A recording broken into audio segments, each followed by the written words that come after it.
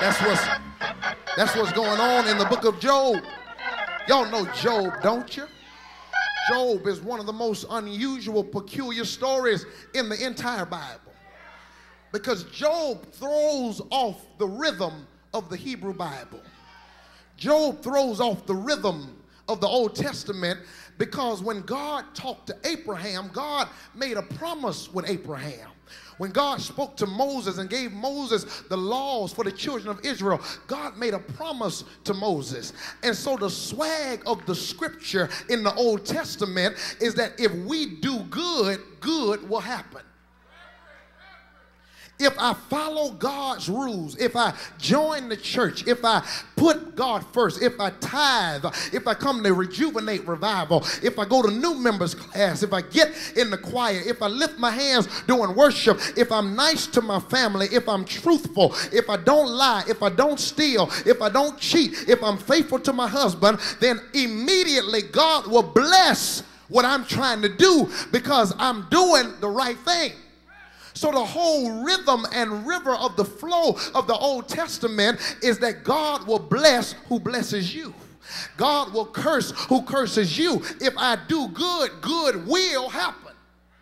But everything gets turned on top of itself when you get to the book of Job, because here is a man who was upright, who feared God, who turned away from evil. He was a deacon in his church in the town of Uz. He was a philanthropist. He gave back to the community. He was on the front row with a three-piece suit on every Sunday. He was the first one in Bible study, the last one to leave, the first car in the parking lot, the last car to pull off. He was the one in worship saying, amen, preach, preacher. He was the one in worship when the choir sang. Nobody had to beg him to stand up. He stood up and praised. That was Job. He loved God. He eschewed evil. He feared God. He did all the right things, raised his children the right way, and bad still happened.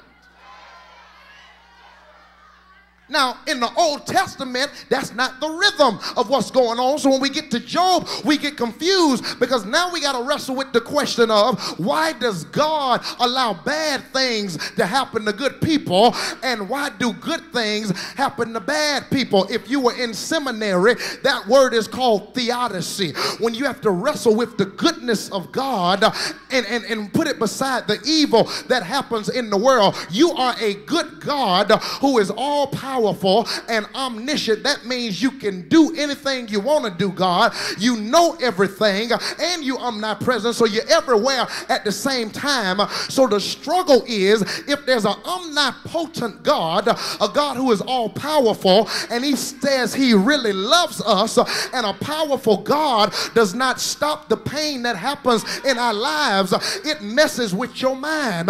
Why is a 30-year-old shot and killed? God, you're everywhere. Weren't you there that morning? God, you're powerful. Couldn't you stop the bullet? I'm sorry. I ain't come for y'all who are super duper saved. I'm being real today. Have you ever wrestled with your soul and said, God, what in the world is going on? The sister just joined the church last month. Mr. Joseph Scott walked up to me when we were getting ready to move and said, Pastor, ask us for a seed offering. He was the one willing to sow extra and above tithes and offering, and he's the one in Emory suffering right now. God, something wrong with that. If you want to take some people, God, I got a whole list of trifling Negroes and Negroettes you can take. But why you got to mess with the people trying to do the right thing? And God said, son, I hear all your questions. But see, in your humanity, you don't understand my divinity. Because my ways, are y'all going to help me here, are not your ways, and my thoughts are not your thoughts. See, you see today and tomorrow, but today ain't nothing. In 1 year in your eyesight is but a day in the eyesight of God. God's ways are different, and we got to learn how to trust God even when we cannot trace God. There was a conference call in heaven. Grace was at the table. Mercy was at the table. Justice was at the table. And Satan was at the table.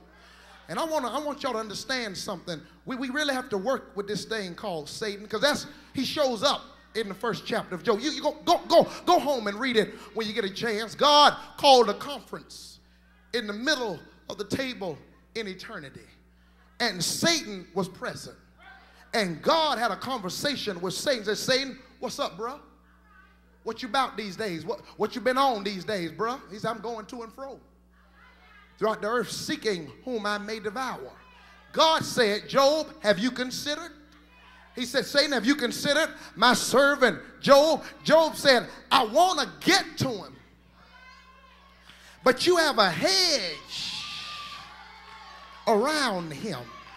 Church folk don't know when to shout. See, understand this. Satan is not the adversary of God.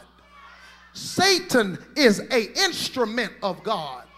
Satan is used to challenge and question and accuse and bring out of us what God has already put in us. So the only thing that Satan did in the garden with Adam and Eve, he said, who told you you would surely die?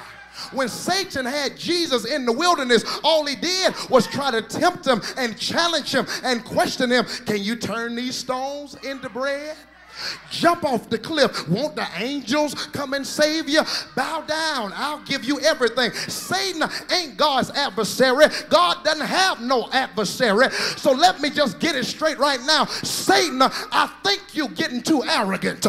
You ain't on God's level. God uses you to prove to us some of his purposes. Can somebody just thank God the devil's already defeated and God may use Satan, but Satan is not on God's level. He does not have the victory. God ain't waking up getting ready to fight the devil. He's already been defeated when Jesus lost blood on Calvary.